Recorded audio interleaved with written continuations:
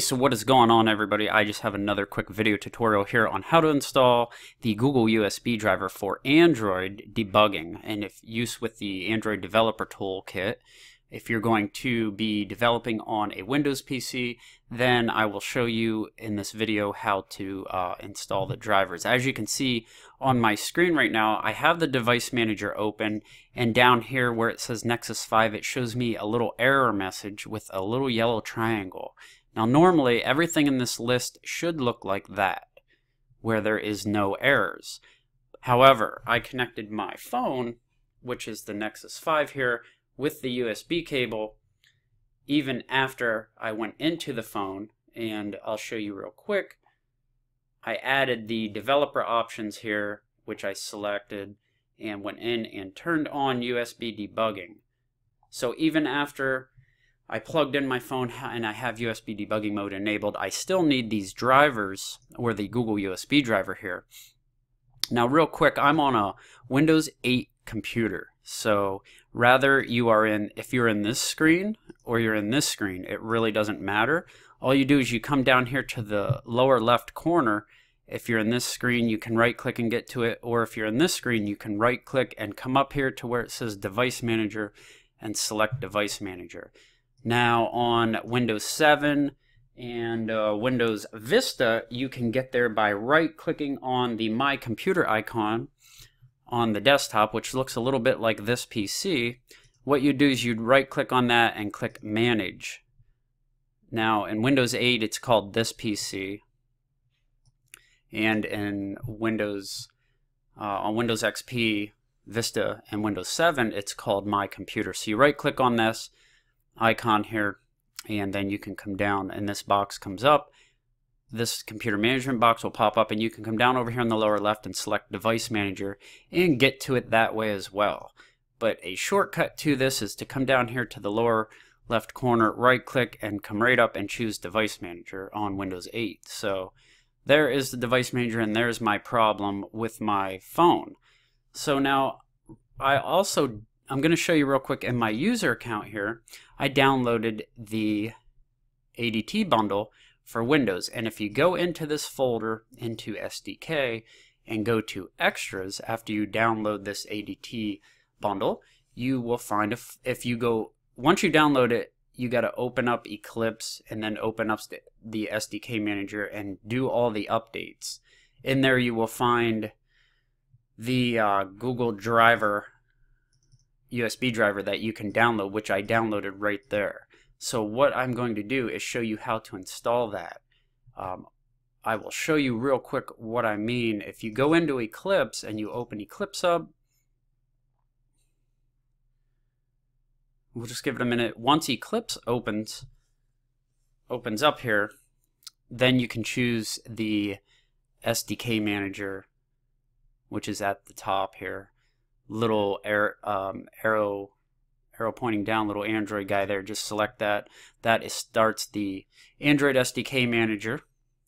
And then in this list is how I downloaded that extra. What I did was, when I first downloaded this package, it goes through and checks everything, and you can come down the list here and select. You can check mark it, and I think by default it's check marked anyway, but then what you would do is install packages. Is click install packages, and then that creates that folder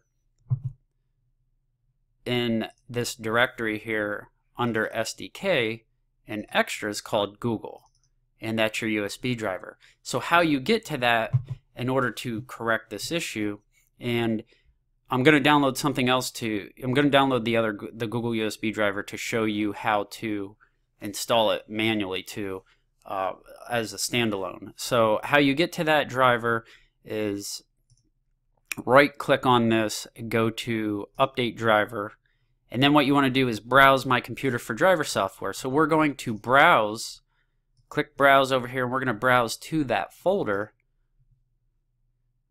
that I had called Extras. So it was under Development, it was under SDK, and there it is. It says Extras. We'll click the little arrow here, come down, and there it is. It's the Google says Google, and you might have to arrow down here a little bit to get to it, but what you would do is simply highlight this and then click OK, and that would install your USB driver. And right now I'm not going to do that because I want to share one more way of doing this, because I am not sure how everybody has things downloaded and where you guys are at with everything. So if I would have clicked OK right there, that would have made it look like that and corrected the error. So right now, I'm going to simply close out of that and show you one more method. So you can go to Android Developers, and you can come down here where it says Android Developers and click that. Once you're in here, up at the top, there's a little magnifying glass. Simply type in Google USB driver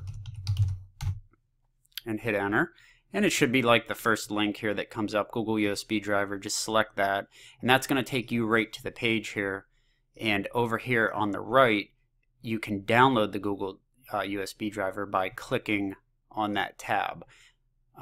There is a ton of information in here on how to help you with this, and one more a couple of things here before I download this I want to mention is basically, if you're going to develop on Windows, and you want to connect your tablet, your Nexus 7 or your Nexus 5 or your Nexus device, then you definitely need to have the Google USB driver or the OEM USB driver. So it doesn't work for everything. If you're developing on Mac OS or Linux, then you probably won't need to install any of these drivers. The only one exception that I believe that at this point that I'm aware of is the Galaxy Nexus. I think that driver is provided by Samsung as an OEM driver. So there is a list, and I will take you to it. It's called OEM USB drivers. And again, you guys can go right back through and get to this website here. And here's OEM drivers. So here's a list of other devices, and there are the links to get to those OEM drivers. So this Google USB driver is really geared towards Windows PCs. Okay, so I'm going to go ahead and click download. So what you do is you select this, you read that, download the driver. It's going to download into my folder, so I'm going to tell it to show me where it downloaded at. Okay, that put it right in my downloads folder. So I'm going to close out of that stuff and clear it out of my list. Okay, and again, up here at the top is the link, the website that you can go to. Just go to it by how I showed you in the video here. Okay, so I'm going to close out of that and go back to my main screen, Google screen here, and I'm going to go back into my user folder. Under downloads, there is the Google driver that I just downloaded. This is like the standalone driver for the Google USB driver. So I'm going to extract that with a program called 7-zip, and I'm going to extract it right here in the same spot. So this is the zip folder, and this is the folder I extracted. So you can see those files, and you can see that it says USB driver. So now, if I go back into my user account one more time and go under development and go into the ADT bundle under SDK, go to extras, go to Google, you can see that the same exact driver is right there. So now we have two methods. Let me go back into the device manager here. We have two methods now of basically those are the same exact driver. I just wanted to show you two different ways to do it in case you did not have the Android developer kit downloaded and you wanted to just download the driver and correct the issue right away. So what we'll do is, what you do is you right click on this and click update driver, and we want to browse. We want to browse to, I'm going to go back in my user account and browse to my downloads, where I can find that USB driver that I extracted, and I'm going to go ahead and highlight that and click OK. Now what I'm going to do, and again you can do this by going into the extras folder too, the previous way here I just showed you. So either of these ways will work. Now I'll click next. It's going to ask me if I want to install this. Of course I do. Android Composite ADB interface installed. Now I'm going to close that, and down here under portable devices, you will see now that that is corrected. So if you guys, and it also had added in the Android composite interface additional thing here. So into the device manager. So now my device manager looks 100% good to go there.